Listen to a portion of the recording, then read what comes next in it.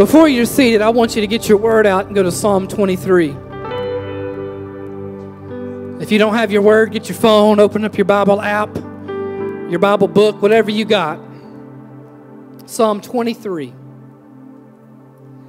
And while today I really just want to focus on the first verse, I want to read the whole psalm. I'm reading from the New Living Translation. Many of you will be able to quote this, and I would imagine that if you would quote it, you would quote it in the King James. But I'm going to read today from the New Living Translation. This is a Psalm of David written probably around 3,000-ish years ago. The Lord is my shepherd. I have all that I need. He lets me rest in green meadows. He leads me beside peaceful streams. He renews my strength. He guides me along right paths, bringing honor to His name. Even when I walk through the darkest valley, I will not be afraid, for you are close beside me. Your rod and your staff protect and comfort me. You prepare a feast for me in the presence of my enemies. You honor me by anointing my head with oil. My cup overflows with blessing. In verse 6, surely your goodness and unfailing love will pursue me all the days of my life, and I will live in the house of the Lord forever. Amen. Would you join me in prayer, and would you also pray for me this morning that the Lord would just help me to get out of His way. Father, we just thank you for your word that brings life, for your word that changes our lives. Holy Spirit, have absolute and complete freedom in this place. And God, those who are joining us online, you're not limited by time or space, whether they're watching us right now or after the fact. Father, we pray, Lord, that you would be as active in their presence as you are in ours. God, as we unpack this word, speak to us. And we pray it all in Jesus' name. And Lifehouse said amen. Amen. You can be seated this morning. I want to give a real quick special honor and thank you to Shelly Wilson. And yeah, come on. I said, listen. And her husband, Wayne, and then his sister, Stephanie, and their friend, Neil, for joining us today and leading worship for us while our incredible worship leader, Don, takes a Sunday off. Can we give it up for Don? Maybe he's watching, maybe he's not. But Don, if you're watching, I hope you know that you are loved and highly valued. And Lindsay too, I guess. Man, I really hope they're watching. Oh, they are? Okay, good. But Shelly, thank you guys so much for being here today. And we were talking before service started. Don't you guys think that they should come back and join us one day while Don and the rest of the team is here? Don't you think that would be great? So, for those of you who don't know, Don sat under and served with Shelly before coming here to Lifehouse. That's why Don's so awesome, is because he sat under an incredible worship leader. So one more time, thank you so much for being here. Yeah. So I try to usually, now you're not going to believe this, but normally I work really hard to try to come up with a creative and thought-provoking sermon title. You don't believe me, do you? You're like, really? I promise I do. Just ask my wife. I really do. And I'll go to her and be like, what do you think about this one? And it doesn't matter what it is. She's always like, yeah, that's great. In other words, she's like, can you please stop asking me and just pick one already? Because they're all fine, whatever. But I really do try to pick creative, interesting sermon titles that you don't, and this is for me a good sermon title. One that doesn't make sense until the end of the message. That's my favorite kind. I don't know that I've ever truly succeeded in that, but to me, I've tried to do that. So today is going to be completely different because this is not a good one. But it's the best I could come up with, and it's really just a question. And here's the sermon title and the question that I want you to ask yourself throughout the remainder of this message. Is the Lord your shepherd? Is the Lord your shepherd? Now, off the cuff, you probably would say, well, yeah, he's my shepherd. The Lord is my shepherd, right? But in just a few moments, I'm going to ask you some qualifying questions to help you discern whether or not the Lord really is your shepherd. With that thought in mind, a complete 180, but maybe it'll make sense in just a moment. The other day, I was sitting in the living room, and I heard Kristen ask Julia, and Julia is my middle child, asked Julia if she wanted to start the dishwasher. And can you explain to me what that entailed for her? You put the soap in the dishwasher, you shut the dishwasher, and then you push the button on the dishwasher. And this is what I heard from the other end of the house. Kristen says, Julia, would you like to start the dishwasher? And Julia goes, yes! I would love to do that. Do you guys remember when chores used to be fun? I don't, really. I don't really, except there was this one time, and some of you have heard this story before, but just pretend like, wow, this is a new story that I've never heard before about Pastor Drew's life. This is amazing. This changed my life. So I was probably about Julia's age, and we just got our very first riding lawnmower. And it was a Murray lawnmower. Can I get a witness for Walmart lawnmowers? It was like 38 inches, which at the time was like, 1992. I think that was a big one, right? And the best thing about this lawnmower is that it wasn't a push lawnmower. Can I get a witness in the house today? And I really wanted to use it. And I had used the push lawnmower, except it was very difficult because I had to push it from the bottom rung. You know what I'm talking about? Like the little, the bottom one, the one that's not meant for pushing, but when you're 7 years old, it's the only one you can reach. I still struggle to reach the top of some of them today, but that's another story for another sermon for another day.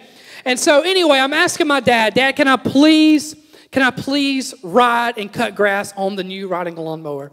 And so, of course, I couldn't reach the pedals. But on this lawnmower, you really didn't have to reach the pedals except for the brake, because he could put it in gear, and then I could go, and that was that. So, now today, I try to not cut grass. That's like one of my main goals in life, is to not have to cut the yard. And back then, I wanted to cut the grass even when the grass didn't need to be cut. So one day I was out cutting the grass, and I don't really remember how I got it started, but to the best of my knowledge, I got it on it by myself, got it started by myself, got it in gear by myself. And you know how memories are. I might be telling it wrong, but this is my sermon. I'll preach it how I want to. And so I'm cutting the front yard. I do remember this. I'm cutting the front yard, and my dad walks out, and he's standing on the driveway. And he's standing there, and he's doing like this. And I'm just, I'm making like my third lap, and I'm not ready to stop. I don't really know what the problem is, but I am cutting grass. I'm a big boy, and I am riding the ride lawnmower, and I don't want to stop. So I just kind of keep going, and I ignore him, and when I make the turn where I'd be facing him, I kind of do one of these, So that way, when he's asked me later, why didn't you stop? I go, I didn't see you there. I don't know what happened. I didn't see you. So eventually, he walks out towards me. And at this point, I have no choice but to stop or run over my father. And so I stop the lawnmower, or he stops it for me. I actually think is what happened. And he, throws it out of gear. And he looks at me and says, son, why didn't you come? Why didn't you come to me? I was standing on the driveway waving towards you. I know you saw me. And I said to him, well, I didn't want to stop cutting grass. And he said, well, you haven't been cutting grass because you've been riding around in circles with the deck all the way up. And if you wanted to cut grass, you needed to come over to where I was so I could lower the deck for you so you could actually cut some grass. And so I tell that story, and I know I've told it before, but remember, you've heard it for the first time today, right? Amen, amen, amen. I tell that story because oftentimes I feel like that is a picture of me and God. And you know, memories are so funny. Like, that just want to, like, I don't know why that memory sticks out in my mind. But there are so many times in my life where I feel like my Heavenly Father is going, hey, remember that time when you thought you were cutting grass, but you were really just riding around in circles, not doing anything worth doing? Yeah, that's what you're doing right now. You're doing it again. And he stands there and he's getting, you know, and the Holy Spirit's getting my attention with his kind and gentle promptings. We often call it conviction. Sometimes we get it in his word. And yet, so often in my life, I find myself doing one of these. Oh, I didn't see you there, Lord. I didn't sense you there, Holy Spirit, when I did that thing or made that purchase or said that word or posted that thing on Facebook. And I know that in reality, he's just a loving Father trying to get my attention and help me to do the thing that I really want to do, but sometimes I don't do that thing. Does anybody understand what I'm talking about? Come on, help me out today. I'm going to say it again. You smell what I'm stepping in? Okay. You can make fun of me later. So here we are in Psalm 23. And David, we don't really know when David wrote this psalm, but we do know a few things about David. And one of the things that we know for sure about David is that David, before he was a king, he was a shepherd. In fact, we're introduced to David when Samuel the prophet is instructed by God to go to Jesse's house where you are going to anoint the next king of Israel. And so Samuel shows up at Jesse's house and he goes to Jesse and he says, I need to see your sons. And Jesse has like 52 kids and he lines them all up. And Samuel looks at each and every one of them. And in a few different times, Samuel looks at them and he says to himself, surely this guy's going to be the next king because he looks like somebody who should be king. And the Holy Spirit or God the Father says to Samuel, no, not this one, not this guy. No, not this one, not this. No, not this one. And he goes on down the line. And finally, Samuel looks at Jesse and he says, Jesse, you got any more kids? And Jesse says, well, yeah, I got one. You know, it's my other son, David. He's out in the field tending the sheep. And Samuel says, well, bring him here to me. And a little side note of interest here.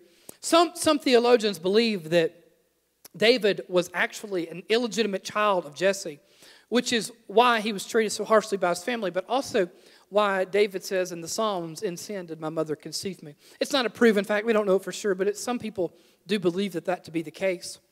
And so they go and they get David, and David comes, and Samuel sees him, and immediately he hears the voice of God saying to Samuel, this is going to be the next king. And so Samuel anoints David, and David's just a young person. He's probably a teenager.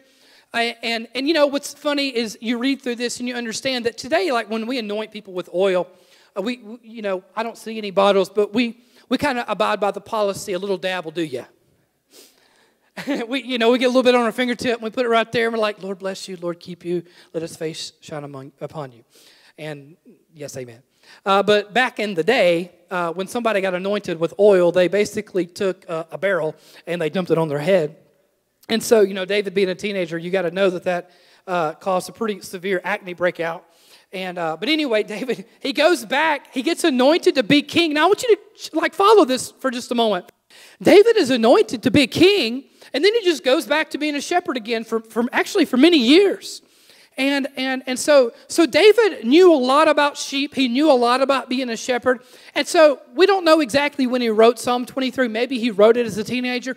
Maybe he wrote it later in life, reflecting upon his days as a shepherd. But as a shepherd, or as a former shepherd, it made sense for David to compare his relationship to God to a sheep and a shepherd. And we do this too. As a dad, I do it really quite often, understanding how God might see me compared to the way I see my children, and vice versa. Even Jesus talked about this in the Gospels. He talked about, he compared and contrasted a relationship with parents to children and God and his children. And so David, as he's writing this psalm, there's some things that are on David's mind that we need to be aware of. And first thing is, like, David understood sheep. And so if the Lord is my shepherd, then what does that make me and you? It's not a trick question, I promise. It makes us a sheep. So here are a few things you need to know about sheep. And I don't mean to insult you, but here they are. Sheep are, they're not that smart. Like, they really don't know what's going on, okay? They're just sort of along for the ride wherever the shepherd takes them. Sheep are directionless. Like, for instance, they can only see what's immediately in front of them. And so if the thing in front of them might cause them to wander away from the shepherd, more often than not, they will wander away from the shepherd and the safety of the flock, and they will be led into a place that they may not want to go in search of something that they think is going to be better for them than whatever the shepherd has for them. Sheep are very easily lured away, very easily distracted. Sheep, now we don't like this one because we're Americans and we take pride in being Americans. And as an American, I actually take pride in this very much as well. But we have to understand that being a citizen of our country versus being a citizen of the kingdom are very different things. And so as a citizen of this country, I take pride in my independence. But as a citizen of the kingdom, independence is not something that I should desire. In fact, Jesus actually talks about in Revelation when he is talking to John and he's talking about the different churches. He says, tell this church that they think they're rich, they're full, and they have need of nothing. Yet, what they don't realize is because of their perceived independence, they are actually blind and naked, wretched and poor. And so a desirable trait as a citizen of our country is independence. A desirable trait for an 18-year-old or 21-year-old is independence. But a desirable trait for a citizen of the kingdom is a holy dependence. And so sheep are very dependent on the shepherd. Different than a goat, right? A goat is independent. A goat is stubborn. A goat, and I don't know this. I just read it in a book. I've never really been around goats a whole lot, so I'm just taking Philip Keller's word for it. If you've ever read the book, A Shepherd's Look at Psalm 23, that's where my information's coming from.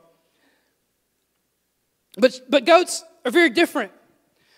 Sheep, however, need care that they cannot give themselves. I'm not going to go into a lot of detail with this illustration because I'm a squeamish person and it makes me grossed out when I talk about it. But in the Middle East and in Africa, sheep are very liable to get something called a bot fly in their nose. It's really gross. You can look it up yourself if you want to later, but I wouldn't if I were you. And the shepherd, with oil and with care, can help them through that situation. However, if a sheep is left to his or her own devices with that parasite in their nose, they are liable to literally beat themselves to death trying to get that parasite out of their nose, hitting their head up against a tree or a rock. That'll preach right there. How often? Trying to do it on our own. Trying to make it work on our own. Do we hurt ourselves more than we help ourselves? If instead we would just go to the one who can touch us, who can heal us, who can help us. You see, sheep are very dependent. And a shepherd, different than a sheep, whereas a sheep is prone to wandering and a sheep really and truly isn't that intelligent and really can't see that far and really doesn't know that much. A shepherd has vision for the bigger picture. They can see and they can understand what you or I can't really see in that moment. They can discern between what looks good and what is good. Because, and hear me and understand and say amen if you agree, what oftentimes looks good isn't actually good. And oftentimes what is actually good don't always look good. And a shepherd, unlike a sheep, can tell the difference. Because a shepherd knows ultimately what's best for a sheep. And whereas a sheep is very dependent and needs immediate and constant care, the beautiful thing is a good shepherd is a compassionate shepherd. And a good shepherd doesn't just care for the flock. A good shepherd cares for each and every individual sheep. And I know we say this a lot at Lifehouse Church. And I hope that we say it enough that you remember it. But I hope that it never becomes just another quote, motto, or slogan. And we say that the mission of our church and the purpose of our church is to show the world that they are loved and highly valued. But I would submit to you, until God does it and shows it to you first, He can't do it through you. So I want you to hear it, and I want you to know it, and I want you to tell yourself, even right now in this moment, I am loved and highly valued. Jesus said it like this in Matthew 10. He says, what is the price of 2 sparrows?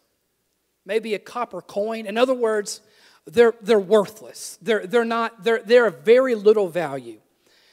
What's the price of 2 birds? Not enough to even count. He says this, though. He says, but not a single sparrow can fall to the ground without your Father knowing it. And then he says, and the very hairs on your head are numbered. Even you, Chad. Even you, buddy.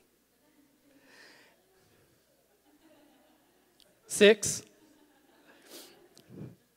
So for some of us, it's the very hairs on your back are numbered, right?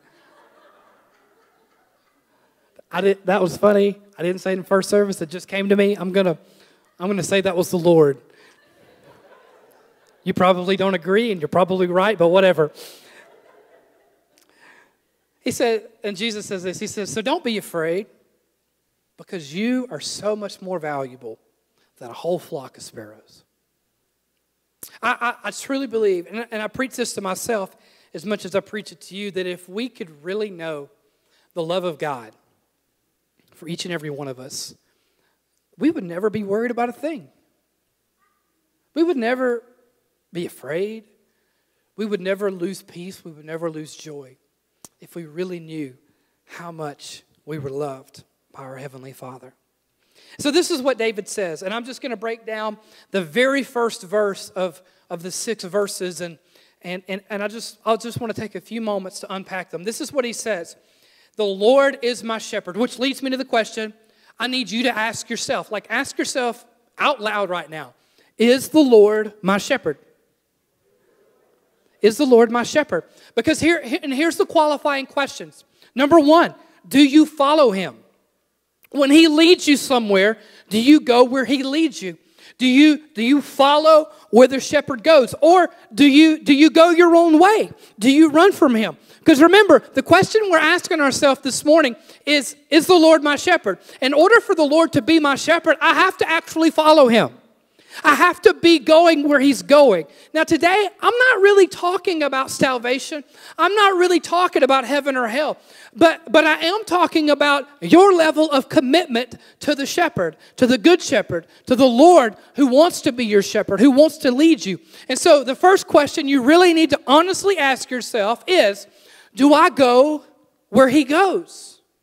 Do I follow where He leads? The next one is, do I listen to His voice? Or do I ignore Him? Because I would submit to you that many of us, myself so often included, are like my 7-year-old self, riding around in circles, and the Holy Spirit is yelling out to us, motioning to us spiritually, saying, come this way, come over here. Yet we do one of those, and we look the other way because we have this fear and we have this thought that I know better for me than He knows better than for me. So do you listen to Him or do you ignore Him? Do you actively seek His presence or do you find joy away from Him?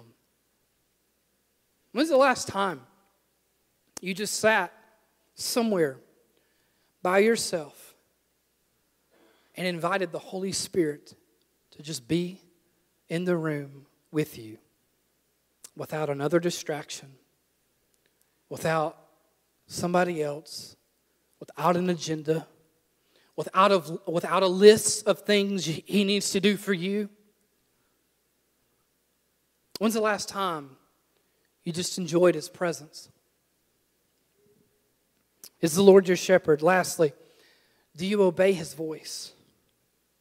Or do you choose to live independent from Him?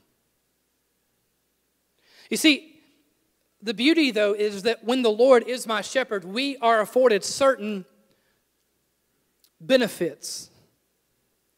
And David says it like this: the Lord is my shepherd.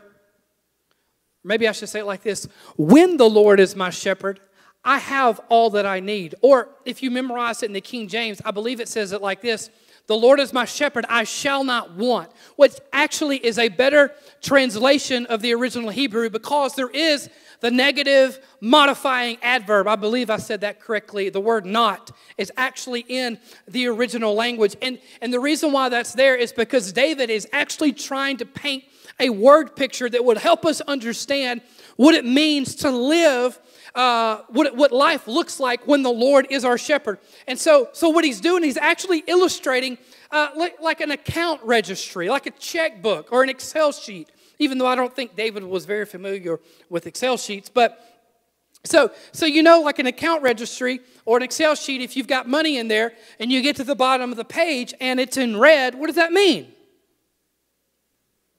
AJ, what does it mean? You should know. You're in the red. You're in the negative. You're spending more than you're making. You're living in a deficit. Sorry, you did it. You said it earlier. I couldn't help. Please forgive me. Or don't. I don't care. I do care. Please don't be mad at me. So the way David is illustrating it is, when the Lord is my shepherd, I don't live at a deficit. Instead, I live in a surplus.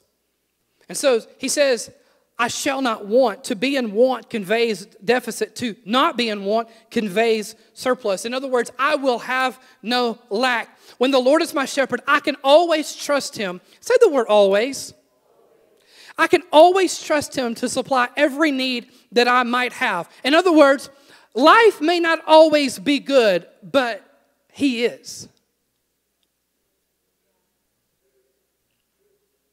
When the Lord is my shepherd, I will have no lack. When the Lord is my shepherd, I will have no want. When the Lord is my shepherd, He takes delight in delighting me. You know how I know that? You know how that I know that our Heavenly Father delights in delighting me and delighting you? It's because one of the best feelings in the world for me is to bring joy to one of my children.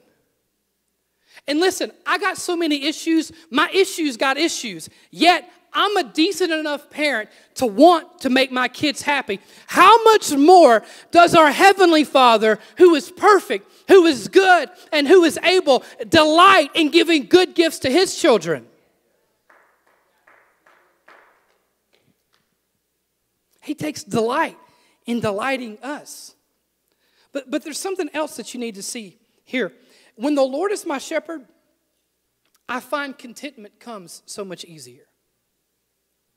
In other words, power, prestige, popularity, possessions, any other P word that is something that we might, I don't know, I tried to think of some good words that work together, but first service had a few to help me out, but I can't remember any of them now.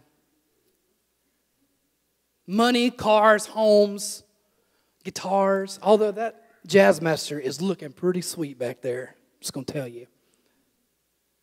They don't hold as much weight and as much sway in my life when the Lord is my shepherd. Because contentment just comes easier. You see, I can trust that since He knows me so much better than I know me, and you need to hear that too. Like, He knows you. He knows what makes you tick better than you know what makes you tick. And there's some theology a lot of us need to fix. We say things like, I hope God never asks me to do blank. You know, I went I went to Bible college, and I would hear it all the time. I hope God never asks me to be in children's ministry, or to be a missionary, or to go here, or to go to this state like Ohio, someplace like that. Nobody wants to go there.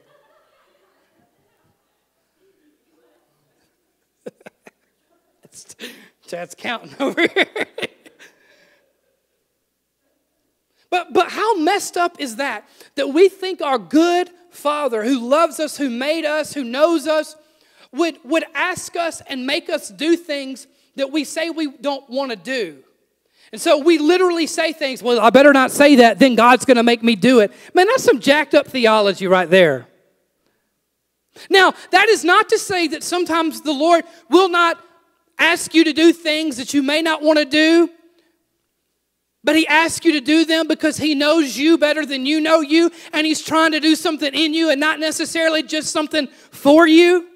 Maybe He's trying to pull something out of you that's going to take some squeezing, that's going to take some trial, that's going to take a little work, that's going to take some stress. Maybe He might do that to you in some situations, but it's not because He's a mean old man up in the sky ready to zap you with the thing that you don't want to do as soon as you mess up or as soon as you say it out loud. It's because He's a good Father, and He's more concerned about what He does in you than what He does for you. It's because He's a good Father, and ultimately He's more concerned about who you're becoming than even who you are right now in the moment. I mean, but isn't that the definition of a good parent? A parent that will do the hard thing in the moment because they know that ultimately it's going to lead to the right thing in the long run. The Bible even says in Hebrews that God disciplines those that He loves. And you know what discipline means? It's not like, it's not a bad word. Discipline it basically means choosing what I want most over what I want now. And God is willing to let us go through seasons and situations that turn out better in the long run because He sees the whole picture. Ultimately, though, He wants good for me, and He wants good for you better than you want good for you. My pastor used to say, when I was a teenager and I was going to church, he used to say that God wants to bless you more than you want to be blessed. The problem is that we don't do a good job of positioning ourselves to receive the blessings. In other words, He's not our shepherd. In other words, we're not following Him. We're not listening to Him. We're not obeying Him. We're not positioning ourselves under the covering of our shepherd. You see, when the Lord is my shepherd, I live from a place of surplus, not deficit. I live from a place of victory, not defeat. I live from a place of abundance, not lack. I live from a place of prosperity, not poverty. And we're not talking about finances. We're not talking about bank accounts. We're not talking about that kind of stuff. We're actually talking about a state of being. We're talking about a mindset. We're talking about the way we see the world. We're talking about seeing, this is going to sound a little cheesy, but we're talking about seeing the glass half full instead of glass half empty type of mentality and type of theology. Where, let me say it like this, and I'm going off track, so I need you to say amen here in a little bit just to make me feel good about myself. But I remember watching this Netflix documentary about a specific basketball player in the mid-'90s, whom I will not name because if you've seen the documentary, you might judge me for watching it. He played for a team that was... it rhymed with fools. His name rhymes with Schmeichel Schmorden. But you know what was amazing about Michael Jordan as an athlete? I mean Schmeichel Schmorden. For the Chicago Schmules. He never, ever thought he would lose a game. He never thought he would lose a game. He never watched the game film of an opponent and thought, oh man, I don't know if we got a chance against these guys. He always believed he was going to win. And a lot of people of God would do a really good job to adopt that mentality in our own lives. Because so many of us wake up in the morning thinking, what's going to go wrong today? What's going to mess up today? What's going to break today? What bill's going to come in today? What's going to happen bad today? And a lot of us would do really good to start waking up in the morning and thinking to ourselves, what good thing is God going to do in my life and through my life today? Man, I need to call this first service back and tell them that story, because that is so much better preaching than you're letting on. You see, when the Lord is my shepherd, I have all the rest that I need. Not because I get enough sleep, but because He is my Sabbath. When the Lord is my shepherd, I have all the energy I need. Not because of my diet. Lord knows that's not why I have it. Wasn't that funny, Carla? Calm down. Because He's my source, right? He's my source of life. When the Lord is my shepherd, I have all the wisdom that I need, because guess what? He knows everything. When the Lord is my shepherd, I have all the provision I need, because He is my provider, not my job or the government or my retirement when I get one day. Those things aren't my provision. He's my provision. When the Lord is my shepherd, He's my healing, because He is my great physician. When the Lord is my shepherd, He's my peace, because He is the gift of peace. He is peace. The Bible says He is the Prince of Peace. When the Lord is my shepherd, I have joy no matter what's happening out here, because joy isn't what happens out here. It's what God's doing in here. When the Lord is my shepherd, I have everything I need because I have Him. Worship team, will you guys go ahead and come? One thing that the last few months have really showed me about life is that I have zero control. Like, even as a pastor, I don't even have control over having church next week. Like, man, that was a hard pill to swallow. Can I just be honest with you? I don't have control over the weather. I don't have control over the economy. I don't even have control over my own body. I mean, like, there could be something wrong with me that I didn't do. I don't have control over other people. I don't have control over other drivers, no matter how much I tailgate and no matter how much I honk at them. Amen. I don't have a lot of control. I can't even really depend on myself. I can't depend on you. Not totally. I mean, like, I can depend on you. But, like, I can't depend on you the way I can depend on Him. I can't depend on me the way I can depend on Him. Because there are no certainties in this life except Him, right? I can trust Him completely. I can trust Him totally. I can trust Him wholly, because He is my shepherd, and He is the good shepherd. He is wise beyond compare. He is good beyond words. He is strong beyond measure. He is able in every situation and in every season and in all circumstances to be there for me, to make a way for me, to help me, to guide me, to lead me, to provide for me, to encourage me, to fill me with joy, to fill me with peace. But the question that you need to ask yourself today is He my shepherd? Because in order for Him to be your shepherd, that means you're following Him. That means you stay close to Him. That means you seek after His presence. That means that when He speaks, you don't ignore His promptings.